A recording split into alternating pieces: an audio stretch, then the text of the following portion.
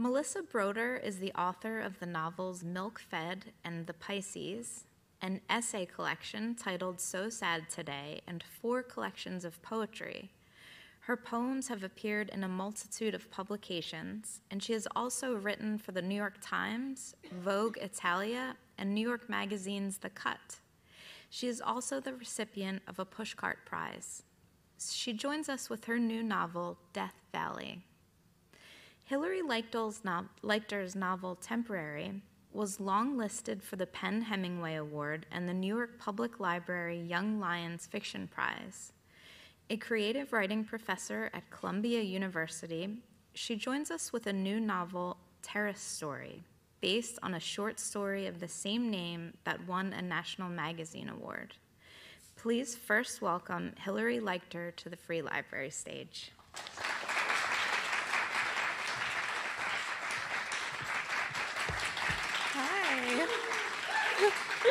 Hey, Philadelphia, what's up? Hi.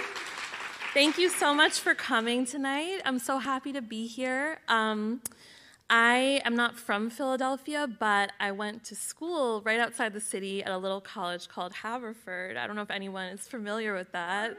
Some of you, yeah. And I had so much fun there. I learned so much. I never got laid. And so I really wanted to read. I'm going to read 2 little things tonight. And I wanted to start by reading a section from Terrace Story that I haven't read before about college in honor of being back in Philadelphia. Freshman year. Everyone on top of everyone, no space. All the people on Stephanie's hall brushing their teeth in unison, buying posters with the discernment of gallerists, tumbling through the stairwells in a joyful stampede. The pile of the dormitory carpet, tight and thick with gossip from long ago nights. Everything startling, immediate, incredible, the smells, disinfectant, cheap cologne, body butter, hair cream, stale beer, feet. The academic buildings, large and brilliant with light, or underground, no windows, a basement lab for a popular course, deep in the recesses of the hill, broken chairs and seminar tables and lecture halls filled with haphazard benches and beams. Stephanie could learn everything wrong, and these classrooms would still make her feel close to being right. The nearness of knowledge, the earnestness of the pursuit, all overlapping. Knowing was not the same as wanting to know, but in college, maybe it was. Stephanie's sweet mate Doris, always awake. "Have you finished that paper?" people asked her. "I'm possessed," Doris would say. "Simply possessed," she'd say, sticking pencils in her hairdo. People in college said shit like this all the time. "I'm possessed and on a mission," Doris said at 3 o'clock in the morning. Early morning, no one awake but Doris and Stephanie. A lawnmower growling in the distance, the starlings that lived in the trees on the quad rejoicing, the booming horn of Stephanie's dreams driving her into daylight, into the shock of cold air through the window, a current cooling the sweat on her sheets. Will, Stephanie's very first friend. He had a mind for politics and philosophy and pretty much all the subjects. Framed posters of French films from the 60s around his desk, a collection of music both corny and erudite. His furrowed brow crinkling towards some distant inner city of knowledge, a guitar in the corner of his room, gathering dust, aptitude like an armor. "I took a class on that," Will would say in response to most things. He thought he knew everything. It was beautiful. Even Stephanie, who knew very little, knew that knowing a little was all anyone could hope for, and yet she could not resist the way he seemed to know a lot. His arrogance, every grammatical correction pressing on the words she would have used to describe her heart. Valedictorian from the Midwest, a kind of charm to which she was not immune. "Are you allergic?" Will asked. "Allergic to what?" "You always pick them out of your food," he said, looking at her plate and forking the harvested slice of pepper. This close reading of her behavior was almost too much for Stephanie to comprehend. No one had ever bothered to track her movements and turn them into a story. Then back on her bed, all the heartache arrived. She wished she could make her room large enough to escape herself. Pathetic. There must be a horizon at the edge of this feeling, Stephanie thought, but it was still out of view. She switched on her purple lamp and curled under the old quilt, the sound of happiness attacking from a distant quad. Oh, she could go everywhere in her life and still never make it to the end of Will. The classrooms, the library, the cafeteria, the dorm, the sharp hexagon of her daily routine expanding in his presence, more prismatic, digressive, a creased and tented map. On the other side of the room, on the other side of his jokes, in his university-branded hat, in his circumference of recognition, at the terrible recital, under the famous courtyard statue, once again in the crawl space tunnel, and across from him on the couch in their suite. College was a series of meeting spots arranged across time in proximity to trees. She waited for him to arrive by accident at the place she had picked on purpose. So I'll stop there, and I'm going to read a little something else. Oh, thank you. That's nice. Everyone in Philly is so nice, except when the Phillies lose. Then you're not nice at all. But who can blame you, honestly?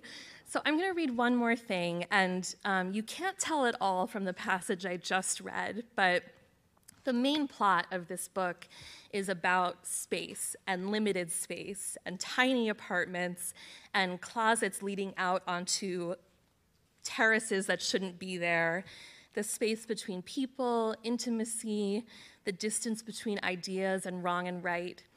And so I thought, for when I was planning events for this book, I thought it would be really cool to be able to make the book larger than the one you hold in your hands, much in the way some of the spaces in the book are larger than they appear to be. And so I wrote a really short story composed of deleted lines from my novel, and I collaged them all together, and if it's okay with you, I'd like to recite that for you now. Okay, you don't have a choice, so I'm glad it's okay with you. This is called Alcove, which was a section of the book that I cut. 1. If you press a certain spot, an opening appears. No witnesses, the way the earth always changes. A dare someone made, a sheet of perforated paper, several shell corporations, the lake filled with glacier water, a local zoning loophole. The office was not even an office. No one under 30 ate breakfast anymore. Kites could go higher, giant crusts of earth. This was the common theory. It was better to hurt yourself than to hurt someone else. It might have been nonsense. It reminds students of a popular movie franchise. Look to your left, look to your right, little vermilion spots. 2. They are both distressed for different reasons. She had been published without compensation. There were no buildings named after her. He would make everything worse, no one waiting for him to turn on the sprinklers. In school, had he ever worn a coat? She stood outside his door and waited, but the door was open. Lunch in a single illuminated square. He stuffed a large leaf into his mouth and it folded over the edge of his lip. She would stay. They would eat. 3. They became historians of the same details. Quick, take a picture, she said. They made minor, quiet deals with the world. They wrote bad essays the night before they were due, and some poor schmuck like you had to grade them. What happened after that? Would it be painful? Who taught you how to do it like that? A birthday party on the ground, a retirement party. Wasn't that what happened to everyone eventually? Were snails sluggish, or was that slugs? It was not adequately researched. The office finally denied the forms. 4. By the staircase, her exhaustion. He picked up one place at a time. We need to get you some migraine pills, he said. She thought he wanted to talk about love. He expected that the problem was resolved. That terrible fight. Whatever. Somewhere in their time apart, she drove through his town without stopping. The wet spring city, the original crater in the attic of the family estate, her alma mater after dark. She played Dead as a preamble to dying. It made her feel better, though she wasn't sure exactly why. Something tugging at her chest. Would she be left alone? 5. Flash forward thousands of years. The jump might kill her. Her friend promised to post the picture. The winter had been awkward. A nearby bench melts into late March. For a month or two, on blankets, in crop tops, 20 years on, 10 years before, 50 years hence, practically overnight. She forgot about that whole day. She made a note in the margin, a true souvenir, a ritual from far enough away. They go out for drinks that night. He sets the sprinklers on a timer. She wants to know where to put her hands. After all these years, it will maybe take just a little longer. Thank you. Hi. Thanks, everyone, for coming. This is my hometown.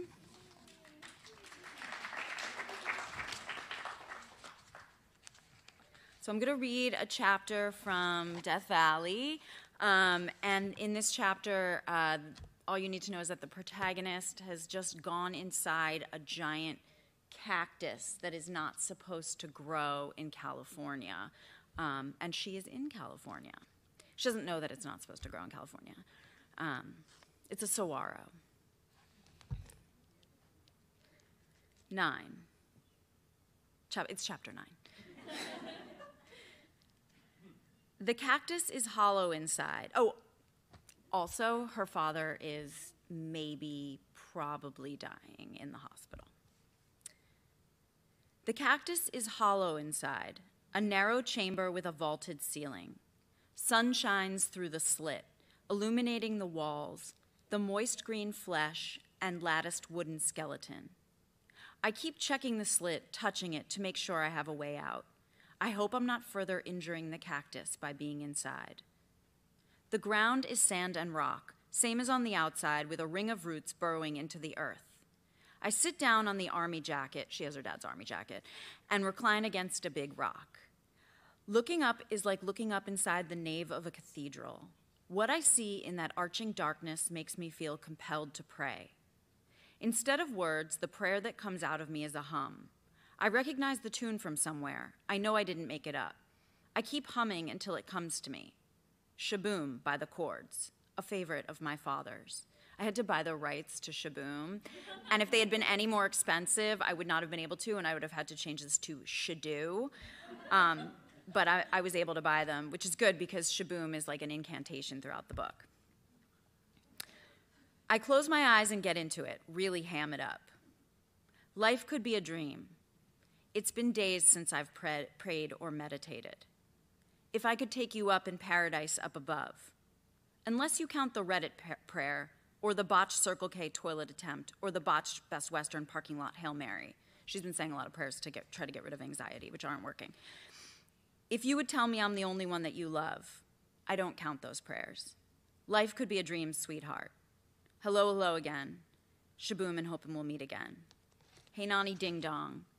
Don't be a spiritual materialist. A-lang. Is this song about death? My hymn is interrupted by a scratching sound on my left. I hadn't thought about any wild animals getting in the cactus. I'd rather not be eaten, as it goes against my wish for a quick and painless death. When I open my eyes, the scratching stops. I look around. There's nothing except me and the cactus walls. I close my eyes again and get back to my shabooming. The scratching comes back, not so much a scratching as a digging. I open my eyes and sit all the way up. There, seated next to me, playing in the sand, is a small child. The child is a brunette with a full head of curls. A scrawny-looking thing. He wears a white t-shirt, khaki pants with big cuffs, and penny loafers. How did he get in here? Hello, I say. But the child doesn't look up. He's absorbed in his playing. He has a red bucket, and beside it is a pile of stones. He is methodical, digging in the ground, sifting sand into the bucket, and then adding any stones he finds to the pile. Dig, sift, pile. The child has small eyes, high cheekbones, and a few freckles across the bridge of his little nose. I notice that he uses his left hand for most of the action. Then I recognize the child. The child is my father. Love floods into me. Oxytocin, dopamine, sticky souls, the cleave of spirits, norepinephrine, bone and light, a covenant behind the ribs. Whatever love is made of, I love this child. It's a love tinged with loss, or the anticipation of loss, the way I love my father, the grown-up, to miss a person when the person is right beside you. I want to hug the child, to feel the warmth of his scrawny body, but I'm afraid of scaring him off, so I sit very still and watch. He turns over his bucket, one of those buckets etched with turrets and lookout holes that's used for making a sandcastle.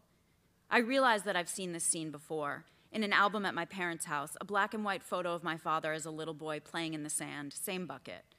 On the back of the photo in my grandmother's handwriting, Venice Beach, 1954. My father is 5. In the photo, he wears oversized swim shorts, no shoes or shirt. So where did these clothes come from? Another photo in the same album, same summer, my father feeding seagulls on the Venice boardwalk, laughing wildly. In that photo, he wears the white t-shirt, the khaki pants, the penny loafers. My father, the child, lifts up his blanket. His bucket. He reveals beneath it the perfect cylindric tower of a sandcastle. Very nice, I say. This time he turns to look at me. He gives me a little wave. He has a shy look on his face, but not quite a smile, and the wave is friendly. Then he turns back to his castle. Do you mind if I just sit here, I ask, extending the same question I always ask my father on hospital visits, even when he's unconscious and cannot answer. I can't help but seek approval, even when the approval can't be given.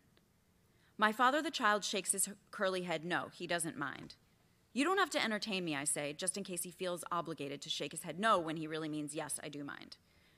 My father, the child, goes right on playing, dotting the turrets of his castle with stones. A hint of a smile on his face, so content to be left alone. And I see it now. He has always been a self-contained universe. To wish it otherwise is to ask him to be a different person. Not really a fair thing to ask. Can you be other than you are? But I can close my eyes, opening them once in a while to make sure he is still there, until I stop opening them at all and just listen. Him digging and sifting, me breathing and shabooming, each of us doing our thing, side by side, in parallel play, although I am not playing. Thank you. And if no one asks any, we were going to play Coke and Pepsi like they did at my cousin Eli's bar mitzvah on Saturday. Thank you Hi, both. Hilary. So much. Excellent readings. Thank you both so Thanks. much. Congratulations on these books. Well, would you both please talk a little bit about the inspiration for this book? I'll go first. Yes, go for it. Okay. So in December of 2020, my dad, who doesn't live in California or Venice Beach, was in a car accident in Philadelphia and was in the ICU for 6 months. And it was during COVID, so we weren't allowed in to see him for a couple of months. And during that time, I was in a state of anticipatory grief, but I didn't know what that was at a time. I just thought my usual levels of anxiety and depression had like spawned new anxiety and depression babies, and were like mutating into like a new species. And I was trying to escape a feeling, but unfortunately you can't escape a feeling because it's inside you. I was driving back and forth from my house in Los Angeles to my sister's in Las Vegas through the desert, driving through the town of Baker, California, which is the home of the world's largest thermometer, when the first line of the novel came to me. And this idea came to me of a giant cactus where you could go inside and encounter different iterations of your loved ones at various stages of their lives and sort of get more time with them. But I then took a desert recon trip a few months later and went to this area called Zabriskie Point, very touristy area. I went alone, went by myself, did not bring water, brought Coke Zero. I'm not very outdoorsy. It's this very, it's a touristy area. No one gets lost there. I got very lost.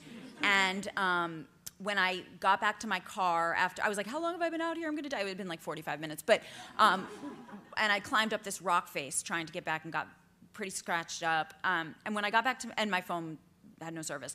And when I got back to my car, after I'd stopped crying, I was very happy because I realized, well, now I know what's going to happen in my novel. The protagonist is going to get lost in the desert, and she's going to get lost for more than 45 minutes. So the next time I have writer's block, I should just go to the desert and not charge my phone. This is a great plan. So I wrote the first chapter of Terrace Story as a standalone short story when I was living in a very tiny apartment with my husband. It was like 400 square feet. We had to climb over each other to get anywhere. And the book is about a very small apartment with a closet that magically turns into a terrace. So I was dreaming of outdoor space, and I thought it was done. And then the story was published in spring of 2020. I don't know if you all remember what was going on then.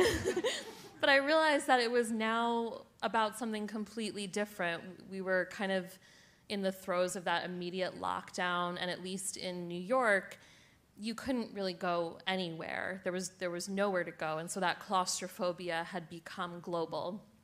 I was thinking a lot about how my initial feelings had transformed to, the world had caught up with something that I had written, and that was curious to me. I was thinking a lot about the collective grief we were all experiencing and my own grief, and then the rest of the book just kind of came out of me. But thinking about how a story or a book can predict something that hasn't happened yet, it became really clear that the book had to move through time in a different kind of way. And so I always hesitate when someone asks where the book came from, because there's so much in there that happened later, after I wrote it, even now having finished it as a novel and not just as a short story. And I think that if you're writing toward something that you're feeling really deeply, a book can predict things that haven't occurred. And that's how I like to think of it. Hi. So this is a question for Melissa.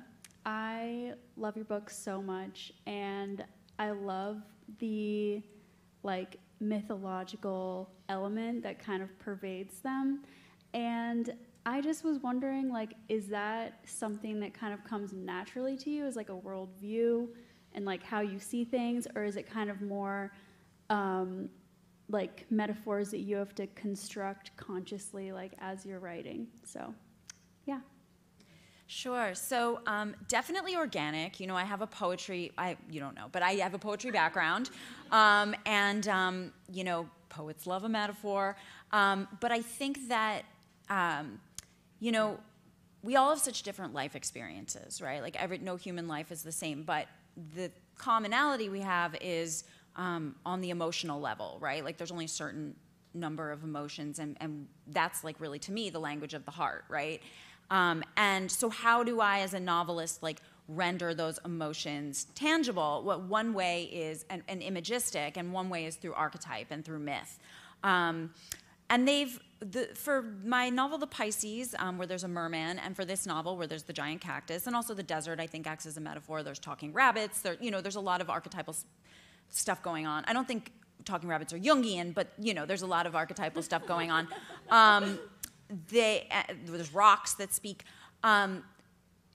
It came to me, they both came to me very organically, and they were both very influenced by where I was at the time. Pisces, I was on Venice Beach reading about a mermaid, a book about a mermaid, and Death Valley, I was, driving through Baker. But it's funny because it's try explaining to someone your idea you know, like I'll tell an artist friend, like, yeah, and there's a giant cactus, and they're like, okay. Like, I'm never sure if I'm going to be able to pull it off. And then with Milk-Fed, there is a mythical golem, and there's also this rabbi who the protagonist sees and no one can see. And with that book, with the golem and the rabbi, they actually didn't enter the picture until like my last drafts of the book, and I had to weave them in.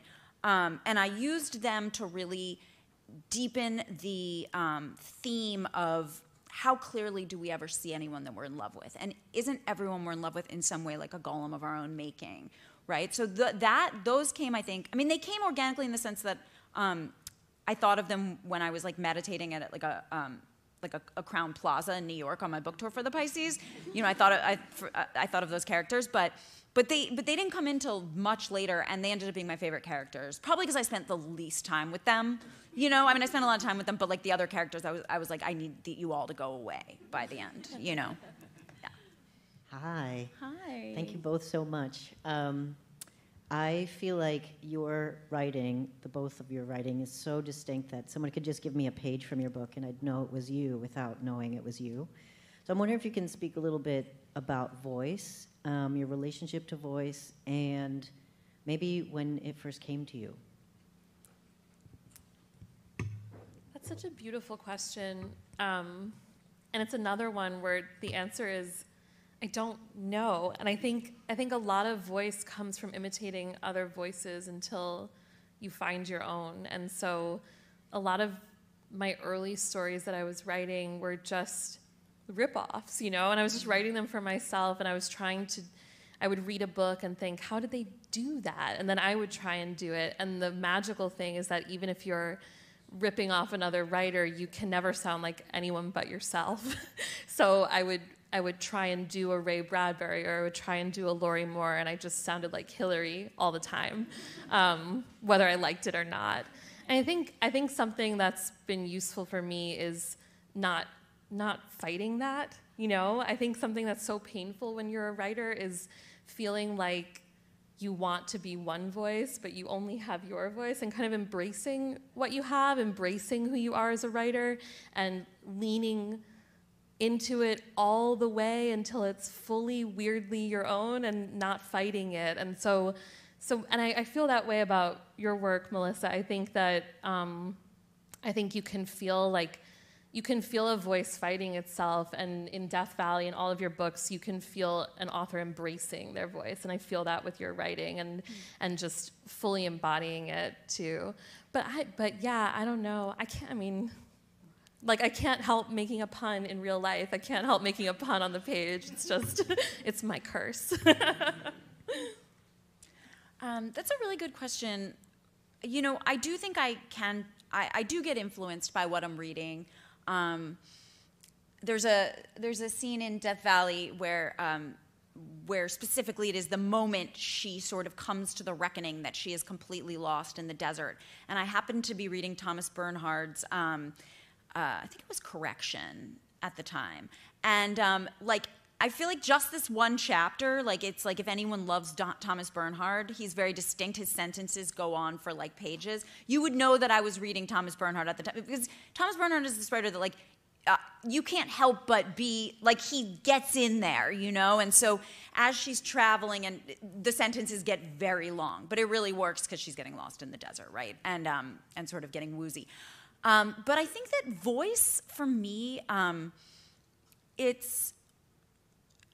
I try, you know, when I write, I try to write the book that I want to read. And I think that, so voice can be in that sense, right? Like, I love books. Like, if a book has sex, humor, and magic, like, I'm in. If it has two of the three, I'm probably in, right? And so, and with this book has, like, no sex, which is a first for me, but it has death. But so... Same, right? Like, yeah, I mean, you know, it's they're two sides of one coin, really. But so I think, you know, with the voice of this, with the voice of when I am writing sex, right? Like, I'm like, okay, I have to turn myself on, and if I turn myself on, then maybe I can turn on some others, right? And same with humor, you know, which is very important to me. I have a friend, this writer, Susan Cheever, who we were reading Vanity Fair together, the Makepeace Thackeray book, and she's like, you can just tell he's having a good time.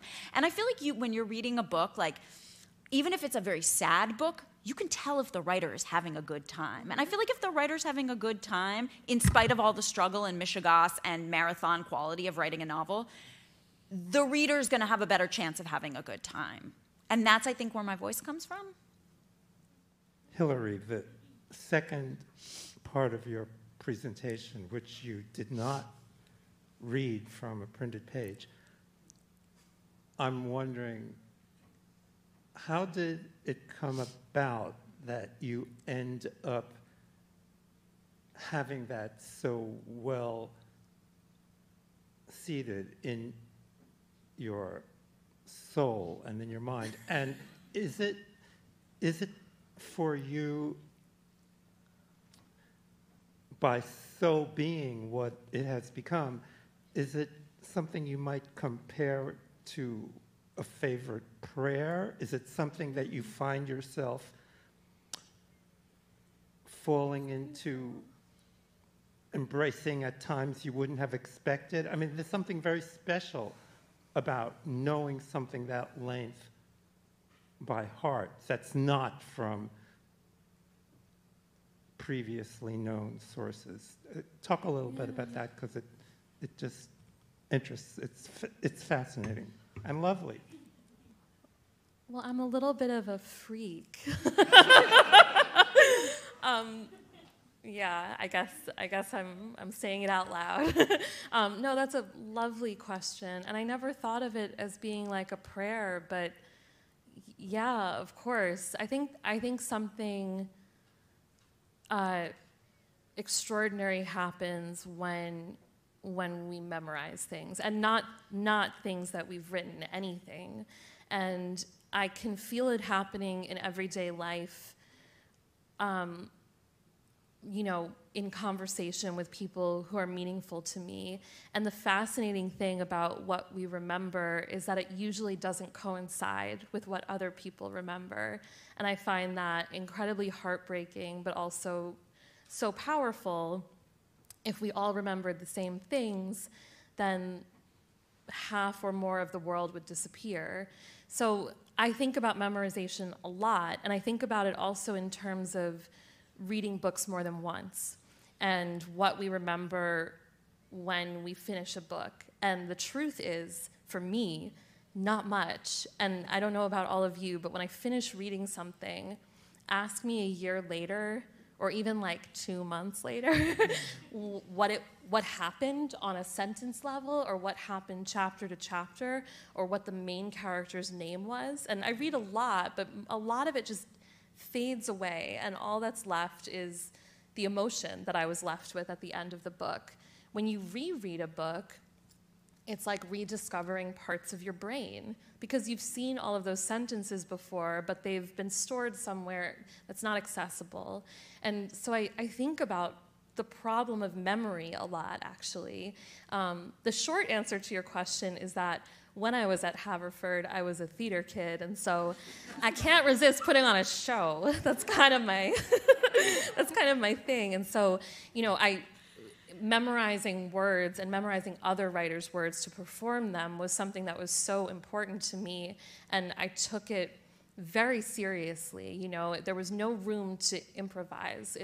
If someone has written something and given it to you to present to people, I feel like that's a huge responsibility. And I guess I wanted to do the same thing for my work too, you know? It's like an act of believing in yourself when you don't necessarily all the time, preempting that disbelief.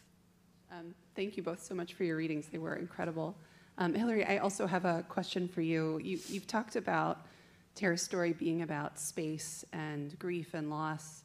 And one of the other things that really stuck with me after reading the book was how much it was also about desire, like desire for space in some cases, but also sexual desire and desire for closeness. And I was just wondering if you could talk a little bit about how you thought about it, because you you explored desire in so many different ways, which felt especially powerful because you're talking primarily about women's desire in the book.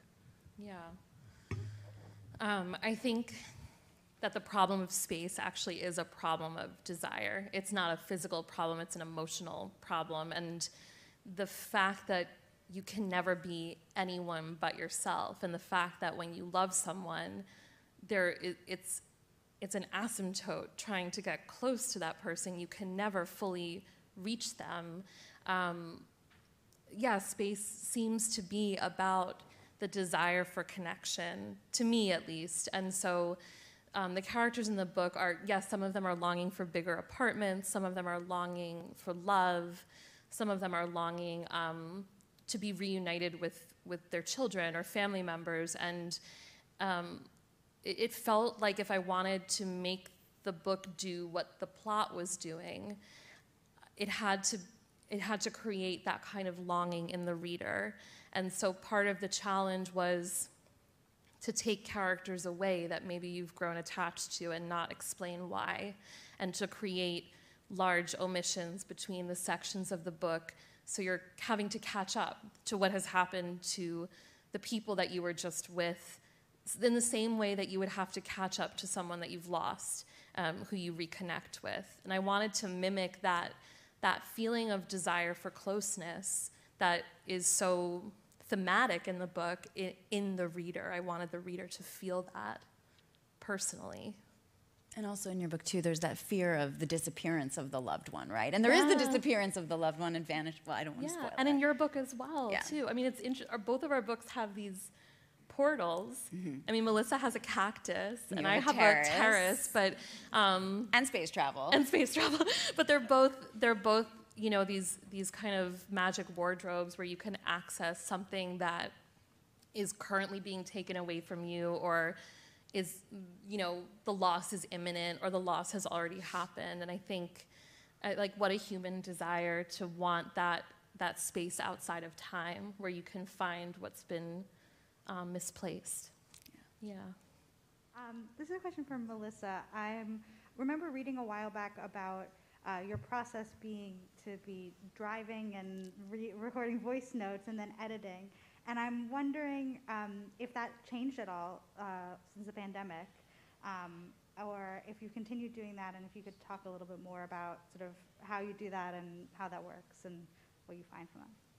Sure. So in 2013, I moved from New York to Los Angeles, and in New York, I used to write my poems on the subway. Once I moved to LA, I was driving, and you can't do that. And so it was not recommended on the 405 highway. So I began dictating, and I would use an app called Simple Note, which I still use a lot. And it would, through Siri, I would do all of my first drafts that way. What happened was the line breaks disappeared from my poems, and hi Pat. The line breaks disappeared from my poems, and it became conversational, and that's how my first book of essays, So Sad Today, was born. It was literally like a very natural, almost like topographical shift. After that, I had this idea to write The Pisces, my first novel, and I was like, I don't know if I can write a novel. As a poet, why would I say in 300 pages what I could say in 3 pages? But I decided to just experiment and dictate, and I did that, and it worked. And I did that for The Pisces, and I did that for Milk Fed. Death Valley, I started to dictate, and then I stopped, and I did it very differently. And I think I did it differently this time because, in a way, writing a novel is always a risk. I have a novel that I worked on for years that's in a drawer, never to see the light of day.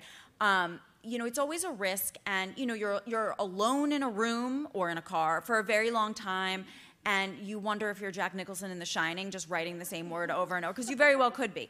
And but with this book, I took a risk, and I really edited it as I went along, like poetry. So I edited it on a sentence level and really wanted each chapter to be a diamond as I went, rather than sort of like dictating, getting the clay, and then sculpting after. And the reason why it's a risk to edit so early on and to try to make it perfect so early on is that a lot can change and a lot can be removed. So it's like these perfect sentences may have to go.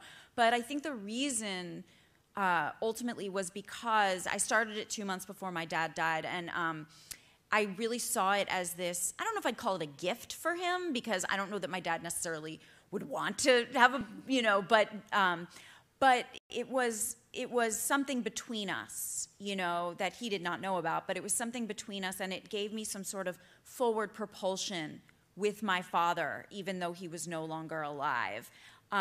And so because it was something between us, and in a way a gift or an offering, I wanted it to be perfect, even if it never saw publication, right? Like, even if it didn't work.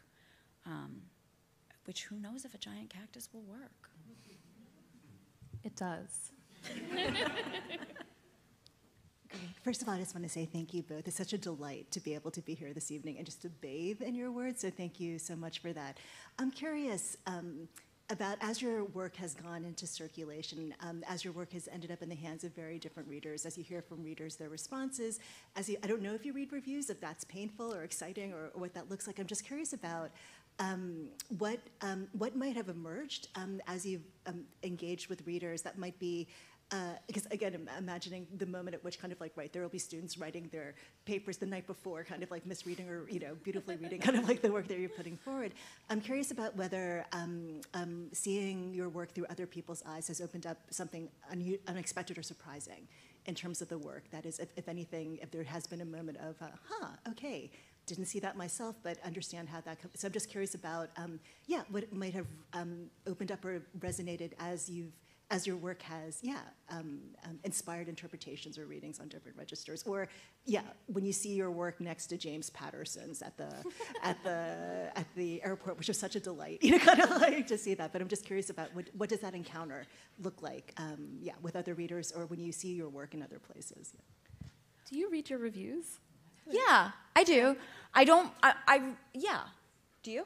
I do. Yeah. Do you want me to start? Yeah, go for it. Okay. Go for it. You're on a roll. Do it. Okay. So when my work manages to infiltrate in academia and someone tells me they've written a thesis about it, I'm like, please send it to me.